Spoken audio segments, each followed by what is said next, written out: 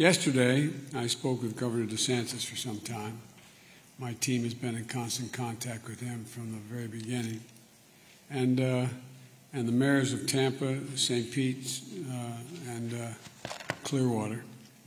And my message has been absolutely clear, is that we are on the alert and in action. We've approved every request Florida has made for temporary assistance, emergency assistance, long-term assistance that I've received.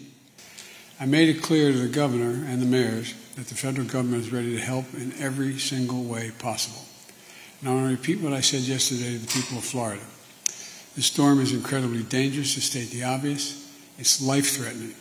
Evacuate when ordered. Be prepared.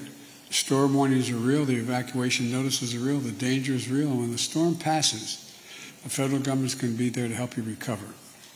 We'll be there to help you clean up and rebuild, to help you get Florida get moving again. And we'll be there at every step of the way. That's my absolute commitment to the people of the state of Florida.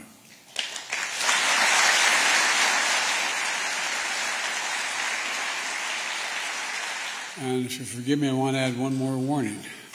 That's warning to the oil and gas industry executives. Do not, let me repeat, do not use this as an excuse to raise gasoline prices or gouge the American people.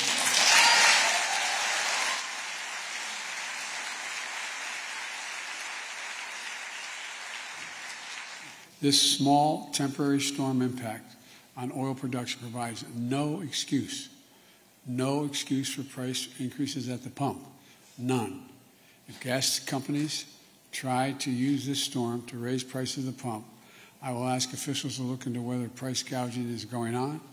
America is watching. The industry should do the right thing.